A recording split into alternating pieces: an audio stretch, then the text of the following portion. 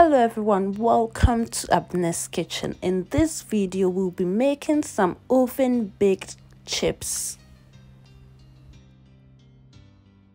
So for this video, I'm using 250 grams of flour, that's 1.5 cup. I'll add in 1.5 teaspoons of baking powder, a pinch of nutmeg as well, and then we will set aside.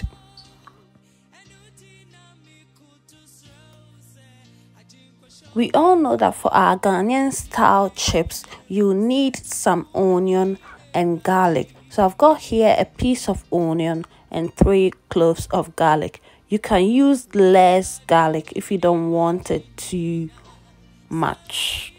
I've added in just a little bit of water to blend.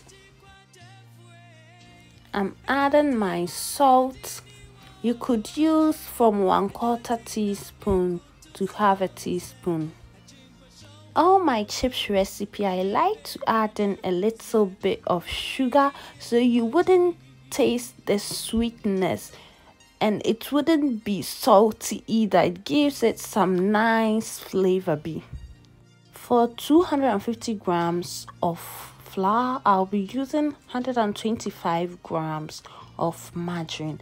I didn't weigh it because I was a bit lazy that day. I just eyeballed it.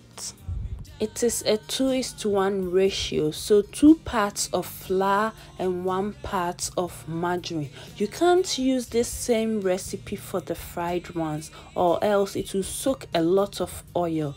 You use less margarine for the fried ones. So I used about 4 tablespoons of margarine.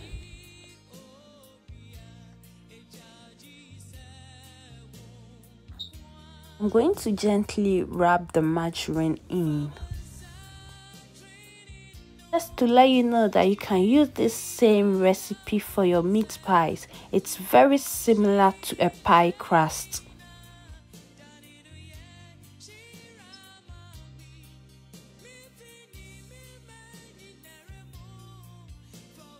We are going to add in our blended onion, garlic, salt and sugar mixture.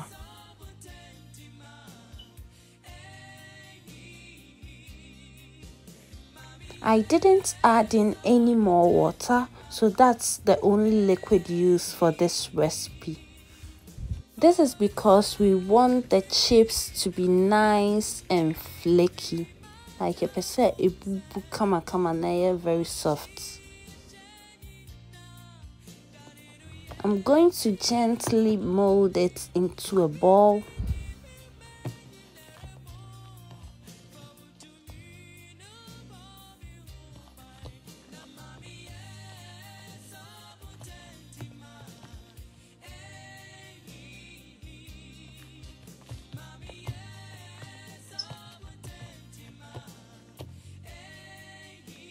To cut my chips, I've got this cutter called the crinkle cutter. So I got this years back on eBay. Or I could also use my mandolin slicer as well, because it's got this tip at the bottom of it that I can also use to cut my chips. Check your slices, you could have that as well. I've floured my surface. We are going to roll out our crust. I think this is called a short crust. I'm not sure. So the professional bakers, kindly let us know in the comment section if it's correct or not. As you can see, I'm not putting too much force into rolling the crust. This is because we want it to be flaky. So we don't want to activate the gluten in the flour.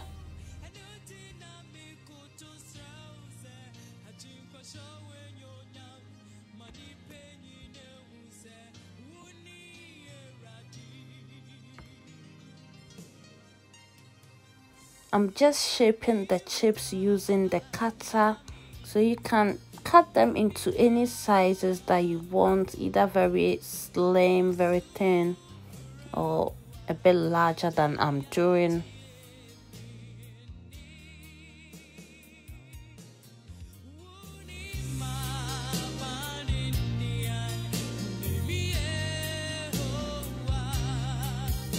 If you don't have any of these cutters, you can use your knife or your scissors. They will equally do the job for you, just that you wouldn't get that logology edges.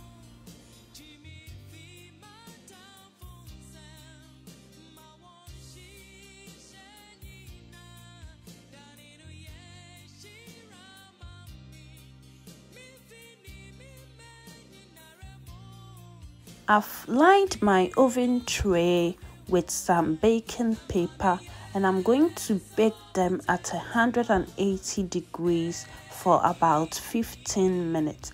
I always say approximately because it all depends on your oven.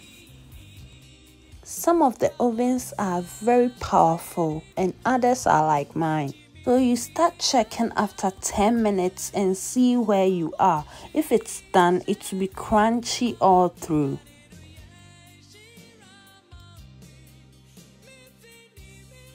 So here we go, our chips is all done. Let's do the test. It's nice and crunchy. These are the ones I use the scissors and the knife to cut. They don't look bad.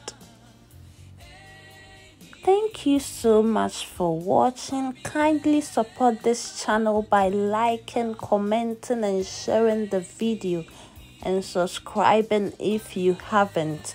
See you on my next one. Bye.